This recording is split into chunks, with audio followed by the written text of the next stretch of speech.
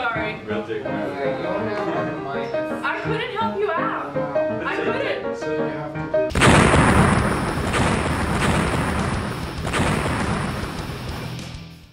to... The game is simple. 3 to 6 players can play at once. There are 13 character cards. Each player is dealt a number of character cards at random.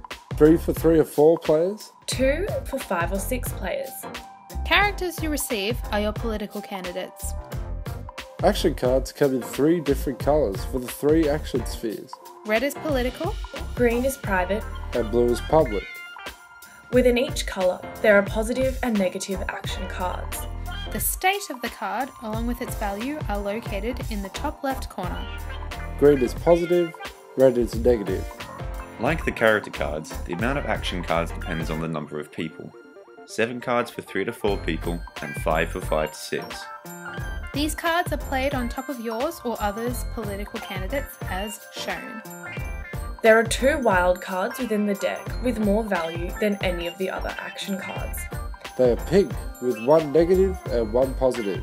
These have the power to change the game drastically and can ruin a political career in seconds. There is also 1 reversal card in the deck. When holding this card, if someone places a card on your candidate, You can play the reversal on top and place their card back onto one of their candidates. This card can be played anytime and is destructive when used right. at the end of each round, the action cards are totaled. And whichever candidate has the lowest score Has to drop out of their race and is removed from the game.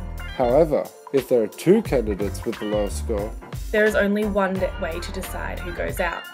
Debate. debate! Debate! Basically, it's just rock, paper or scissors until someone wins. In the unlikely case that 3 or more candidates tie, no one goes out and the game continues. And remember, Scandal is a storytelling game. Make alliances and spawn hate through talking to your competitors. Kill the lemon, kill the lemon.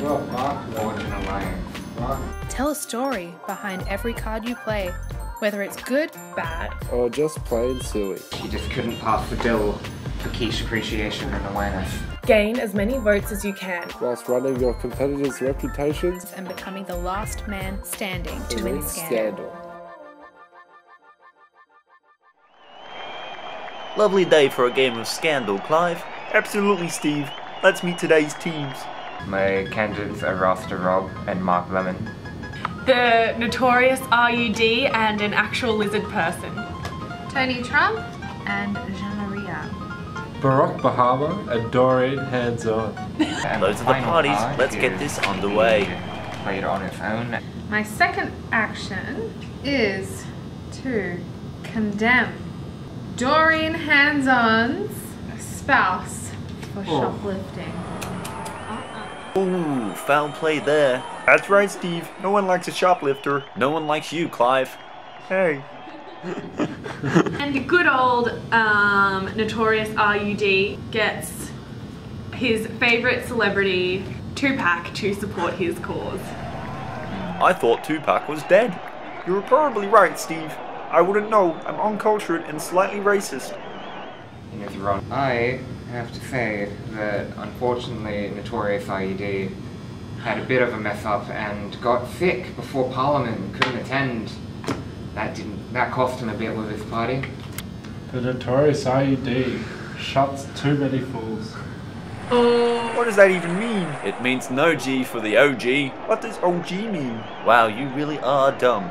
Well, Even after all this crazy turn of events, something amazing has happened. It's called the Second Coming of Christ. Turns out Mark Lemon was actually... Oh, the Jesus card has been played to save his skin. That means it's tied up with 1 play left, Steve. What do you think's gonna happen? I don't know, Clive. I can't see the future. Now can I? You're an asshole, Steve. Let's see how this plays out.